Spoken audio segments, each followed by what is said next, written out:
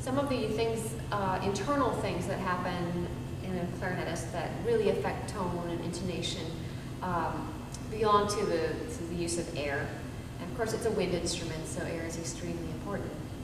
The way that the air is used and directed will affect intonation, sound, tone, quality, and also technique, which you might not expect, but I believe it really does have an effect on technique as well. So it's extremely important, and I would say the most important thing about clarinet playing. So if you're going to but it's just one of the harder things to talk about to teach younger students because it's a little more of a concept versus something like embouchure that's very external. But something that's I think we can start with that's a little easy to teach your students that can have a big effect is what to do with the tongue inside of the mouth.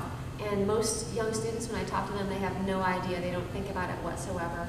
So I want to encourage you to talk about this with all of your students because it can have a very big effect. And it's very simple in some ways to get them started. It's about a vowel, and you need to say a certain vowel for them to create a good focused sound, and that vowel is E. If they say E while they're playing, then ask them, where is your tongue when you say E? You know, where is it inside of your mouth? If they have a hard time answering that question, they're not sure what you're getting at, then say, okay, well, say ah, and then say E again and describe the difference. And what they'll then say is, well, when I say E, the tongue is high in my mouth. When I say ah, it's low. For the clarinet, what you want is the vowel E. The tongue needs to be raised up high inside of the mouth. And the way that I teach the E vowel is at the back of the tongue. And I need to understand that it's the back portion of the tongue, not the front, but the middle to the back is up against the molars.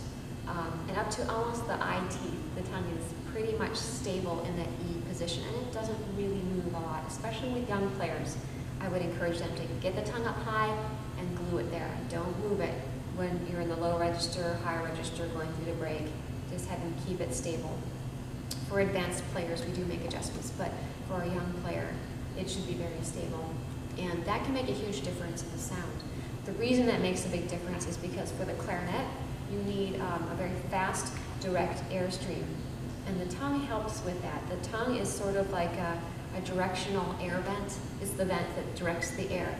It comes up high and it pushes it forward, right through here. So encourage your students to bring the tongue up high and forward.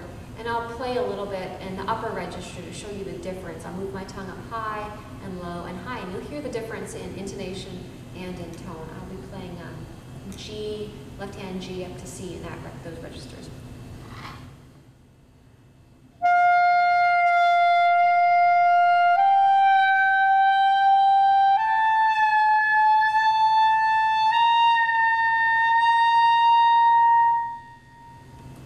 So you hear a different, the pitch goes low when the tongue is low, and also the tone goes from a very core focused sound to a wah kind of sound. And honestly, when you make that all inside of the mouth, what you get out of the clarinet is a bah sound. If you make a ee tongue position inside the mouth, you get a really rich, warm sound, and it's sort of an opposite effect. You would think that if you're making an E sort of nasal sound, you would get an E pinchy sound coming out of the clarinet, but it's actually the opposite.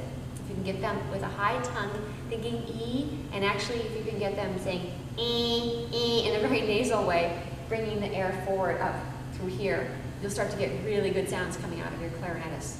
It's a concept that takes some time and a lot of individual work with a student to get there. So you might want to have them, I encourage you to have them studying with private lessons with clarinetists as well. But if you just have them thinking E with the back of the tongue, it's going to make some big differences if your entire clarinet section is doing that. You also need to encourage them and remind them to do it throughout every register of the instrument. As you go over the break, it becomes more resistant when you go from like B flat to B natural. The natural reaction is to lower the tongue because they're feeling resistance, and so they make more open space inside the mouth. But encourage them, do not change the tongue as you go up over the break. If you do, here's what you'll get.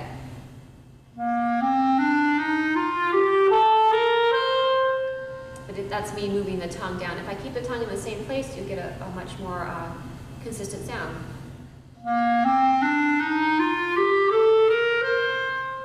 And then as you go up in the register, it becomes more noticeable whether the tongue is in the right place.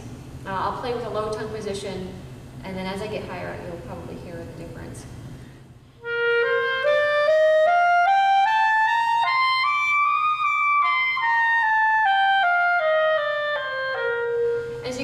why the pitch tends to get more and more flat and the sound gets wider and less beautiful. So if you're working with a student on tongue position, sometimes working in that upper register from G just above the top staff up to the next G or whatever their highest note is, that's when you can really get them to focus on bringing the tongue up high, and they'll really hear the difference, and the most obvious difference is intonation. So I find that when working with tongue position, spending some time in the upper register really helps.